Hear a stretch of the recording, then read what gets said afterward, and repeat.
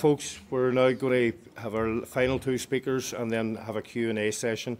So I'd like to call to the stage a man that's very well known and respected in these parts, Belfast. It's Mr. Danny Morrison.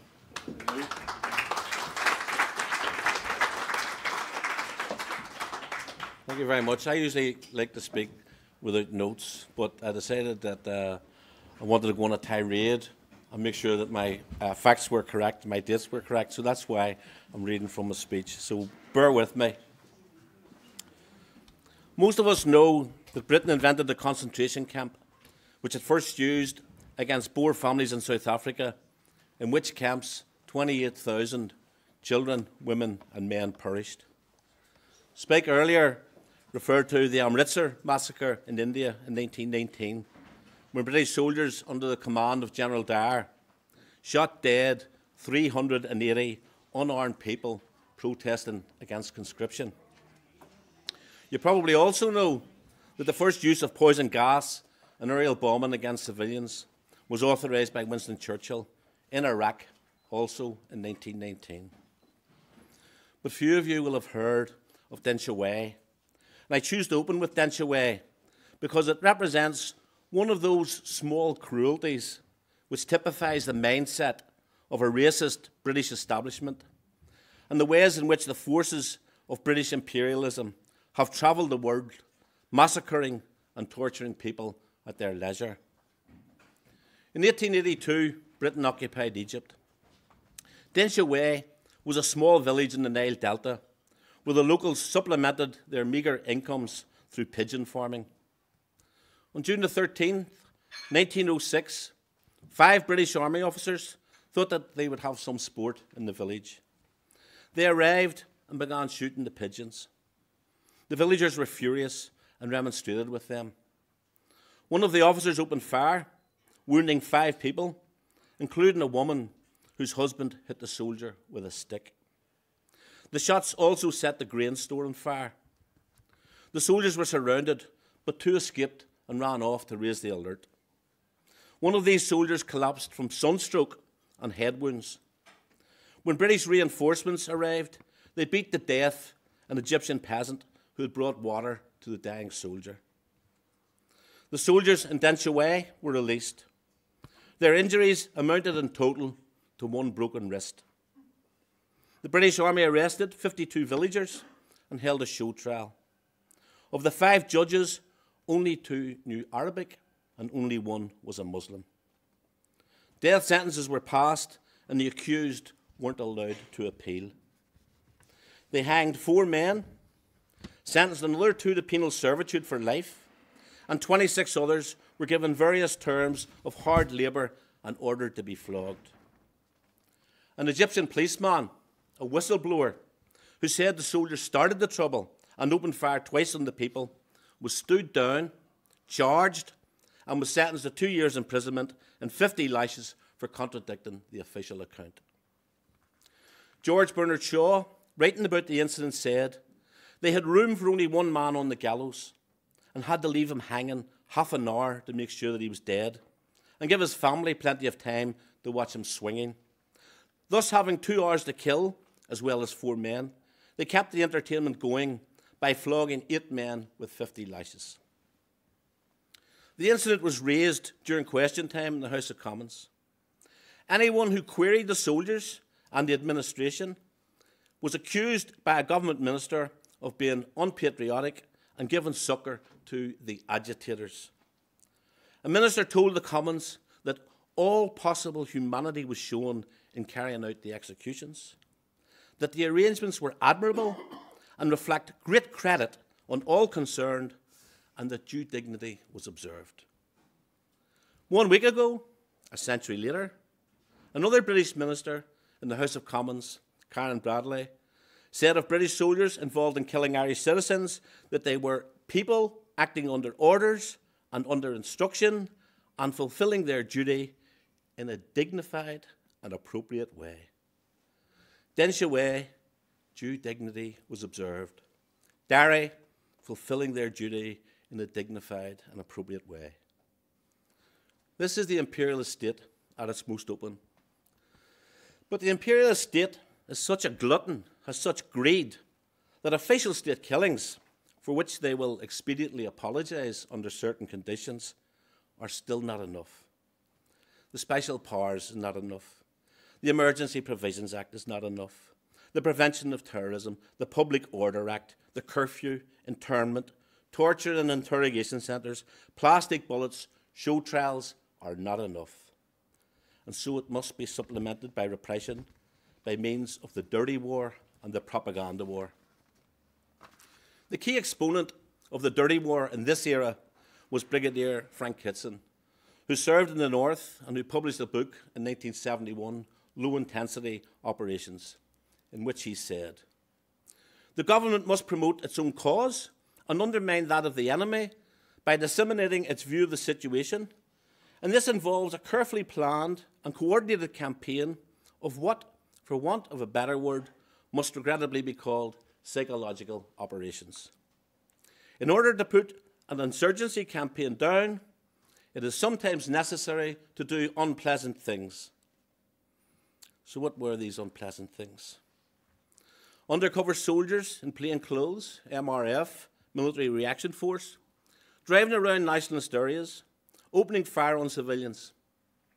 The author, Martin Dillon, described the MRF's purpose as being to draw the Provisional IRA into a shooting war with loyalists in order to distract the IRA from its objective of attacking the British Army.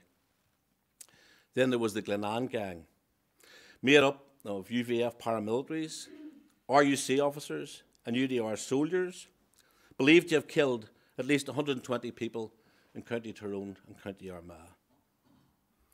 A variety of British intelligence agencies, including the RUC Special Branch, also ran double agents in both loyalist paramilitaries and the IRA.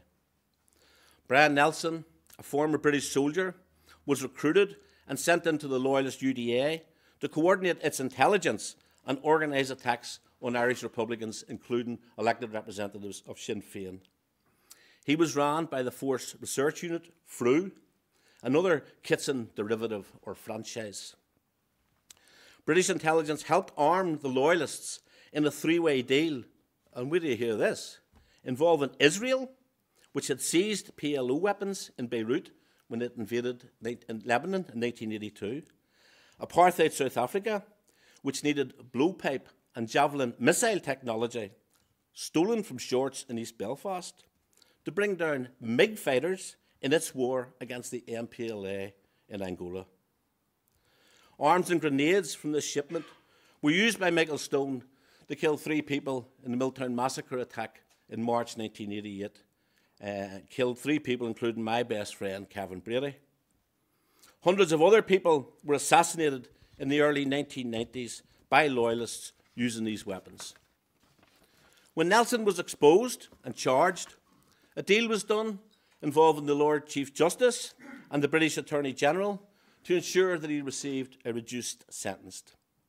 The British officer who gave him a character reference was Brigadier Gordon Kerr, head of FRU, later promoted to British military attaché in Beijing to keep him sweet, I would argue. And I'm sure most people here know that I have no love for informers.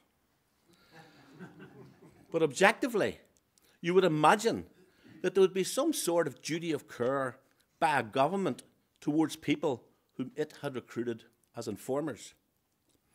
In the case of Steakknife, a British agent inside the IRA, he was responsible for the abduction, interrogation and culling of informers who outlived their usefulness to the British state.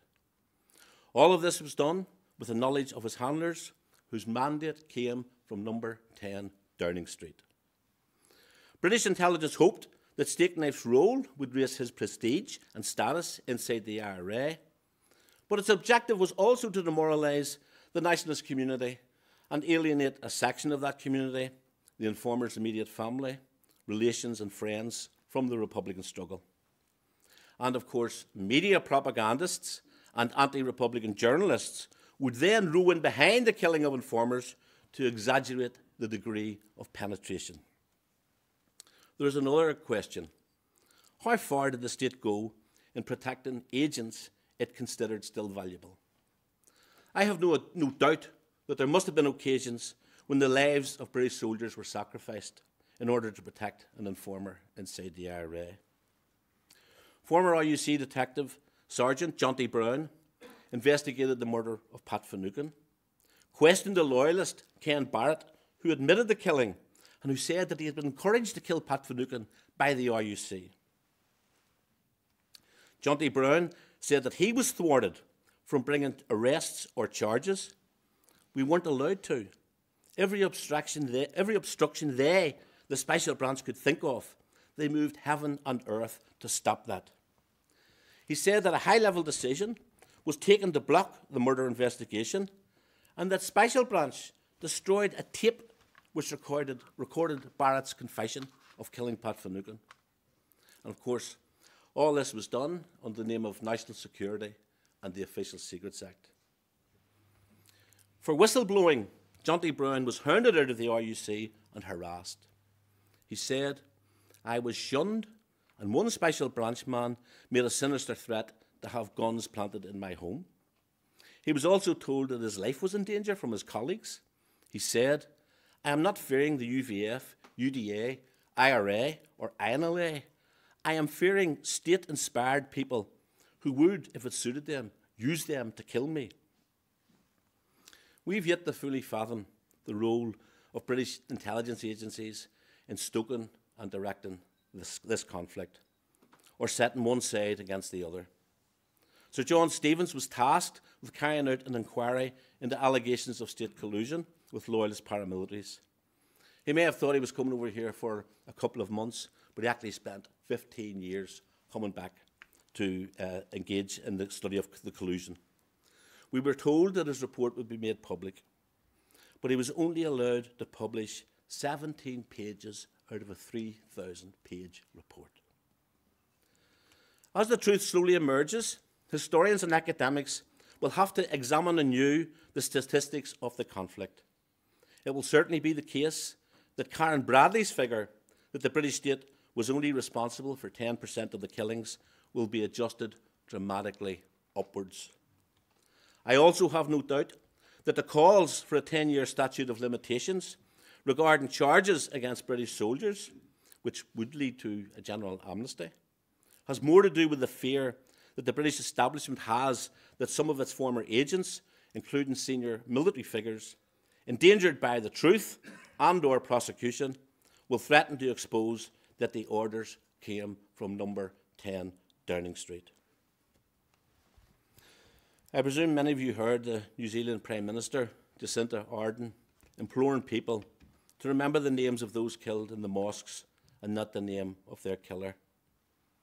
Back in 1906, while the names of the killers of Denshawai were mentioned and lauded in the House of Commons, those Egyptian villagers who were flogged and hanged were not.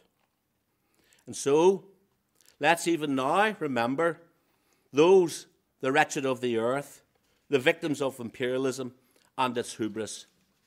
Hassan Ali Mahfouz, Yusuf Hussein Salem, El Sayed Issa Salam, and Mohammed Darwish Zahran. Gurabagov.